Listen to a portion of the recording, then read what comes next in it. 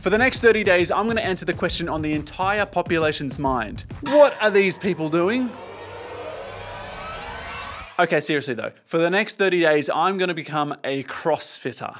Wikipedia describes CrossFit as, CrossFit is a strength, conditioning, and overall fitness program consisting mainly of a mix of aerobic exercise, calisthenics, and Olympic weightlifting. However, from the outside, all I actually hear about CrossFit is how many injuries these athletes get.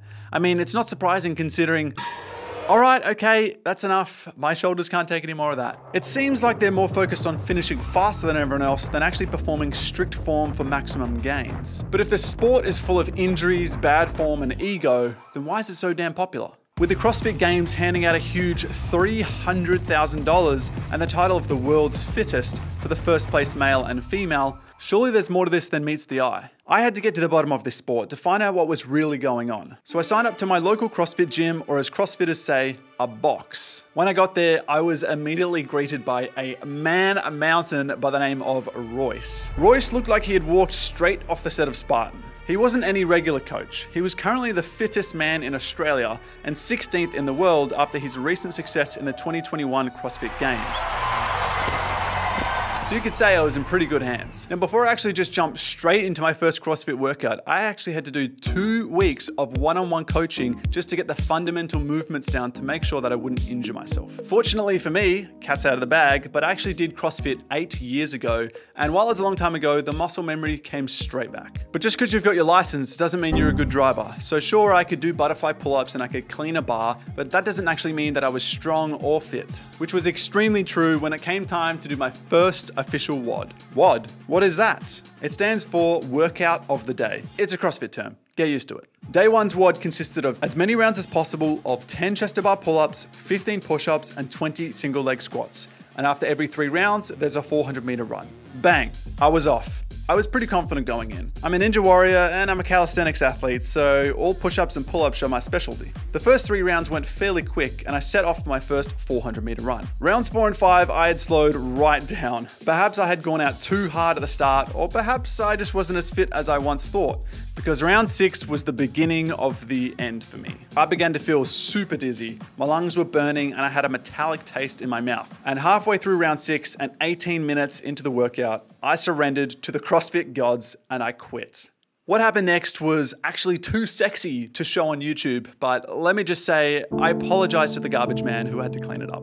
Right, so what actually happened? As someone that makes a living off being fit and healthy, why couldn't I finish a single CrossFit workout? Well, the usual workout for someone is split up into 2 categories, cardio and strength. One day they might lift weights and the next day they'll go for a run. However, CrossFit attempts to combine both of these into the one workout. This means we can't just be good at deadlifts and running, we have to be good at deadlifts when we are gasping for air. And we have to be good at running when our hamstrings are heavily fatigued. All of this requires our heart to pump blood around the body efficiently. But if this is your first CrossFit workout in 8 years, what your heart does instead is it pumps too much blood to your muscles and takes too much away from your brain and your digestive system, which makes you feel dizzy and nauseous and ends up making you feel sick. Now, the only way to really overcome this is to literally just keep doing that style of workout until your heart becomes accustomed of the style and intensity of CrossFit training. So that's exactly what I did. I kept coming to class, putting my body through new movements and training my heart to respond to the new stimulus that I was putting it through.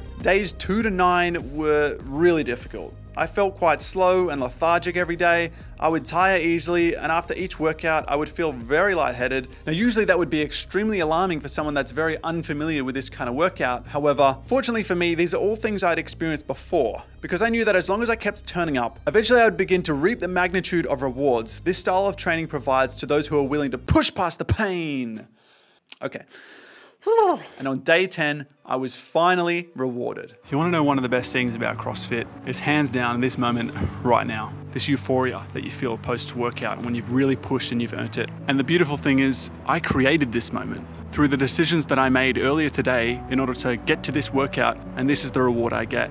And I think that's the beautiful thing, is that you can create these moments too, but you just have to make the right decisions in your life. I think far too many people sit down and wait for these things to come to them, and that's just not how life works. And there's one thing that is definitely guaranteed in life: you'll be rewarded for your hard work when it comes to exercise.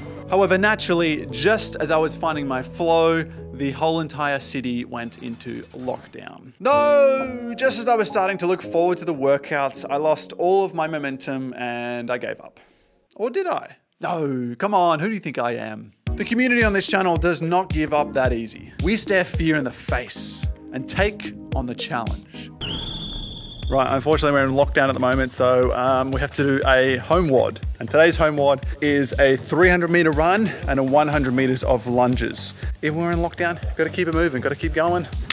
These quads. Let's go lunge it out. Make sure you subscribe. 1 like for every lunge I do. I'm doing 69 million. Days 11 to 18, I kept the body moving. Each day was a different WOD with a different physical challenge. But then came day 15. And day 15 was by far the hardest of them all.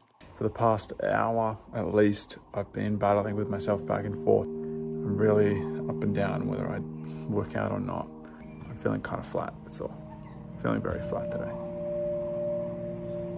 I decided to push through the workout. It was a classic case of don't let your feelings dictate your actions, let your actions dictate the way you feel. And surely enough, it changed the way I felt that day. It was extremely difficult to get through that. I wasn't enjoying it, I wasn't trying to get fast, I was just doing it.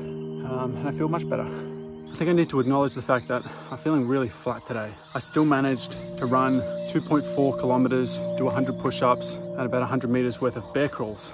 But it doesn't feel like that when you're doing CrossFit, because the way it's structured and broken up, it feels much more manageable. And I'm finding that a really, really effective way for someone like myself to get really fit quite fast. Now this seriously can't be understated. The sheer amount of volume that I've been doing in these workouts is far beyond what I would ever usually do. And it's because of the amazing structure of CrossFit WODs. Exercise is a very mentally taxing thing to do, but by structuring each workout into rounds and reps with time caps, it creates a lot of mini challenges within a larger workout. It's kind of like the same way a book has chapters and you think to yourself, just 2 more pages and then I finish the chapter. And there's a massive sense of accomplishment every time you finish a chapter or finish a round of a workout. Now I understand that general weightlifting also uses the structure of rounds and reps. However, with weights, you have a long rest at the end of every set. So mentally, it's not as hard to push through a workout. Whereas with CrossFit, you're literally working non-stop from the start to the end of the workout. So every single time you finish a round, it gives you this massive accomplishment and sense that you're one step closer to finally finishing the workout and catching your breath. The rest of the 30 days flew by, and I was loving every second of it. Well, almost every second. I was hitting personal records on a bunch of lifts. I wasn't feeling sick after every workout, and in fact, I was actually recovering so freaking fast that I had way more energy every single day. Who would have thought that working out sucks when you're not used to it? It makes you feel sick, tired, and you're slower than everyone else. But if you keep doing it, then eventually you not only stop feeling sick, you actually start feeling euphoric.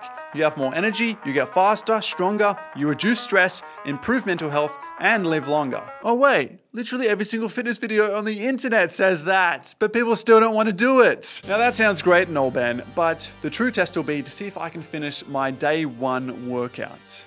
You know, the dumpster puke workout? Yeah, that one. As many rounds as possible of 10 chest to bar pull-ups, 15 push-ups, and 20 single leg squats. And after every 3 rounds, there's a 400-meter run. Now last time I quit at 18 minutes in, and I only completed 5 rounds. It was time to throw down. And boom, I was out the gates. I was working harder than an ugly stripper, and round 1 was a breeze. Round 2 hit me harder than Will Smith, but moments later, it was old news because round 3 was here to stay.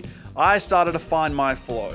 Legs were heavy, mum's spaghetti, then straight into my first 400-meter run of the workout. I was 5 minutes into the workout and already 45 seconds ahead of my day 1 time. Now, was I fitter or was I just going too hard too early? I came off the run feeling super damn sexy in the gym. However, when round 5 hit, I was beginning to feel the fatigue. My heart rate was like the price of Bitcoin, up and down in a matter of minutes. I was now, no joke, 2 minutes and 45 seconds ahead of my day 1 time, and I was feeling super chuffed about it. I kept up the pace and headed off for my second 400-meter run. Meanwhile, previous Ben from 30 days ago had just quit and was heading outside to throw up everywhere. I returned from my run and smashed out as many reps as I could in my 7th round before the time was up. Whoa, yes, not only did I crush my previous time, I did an additional 1.5 rounds and a 400-meter run, and I didn't even feel sick. I actually felt great. So what should you do? What's my advice? I think you should do CrossFit. I'm serious. Go to Google right now and search up my local CrossFit gym. See ya.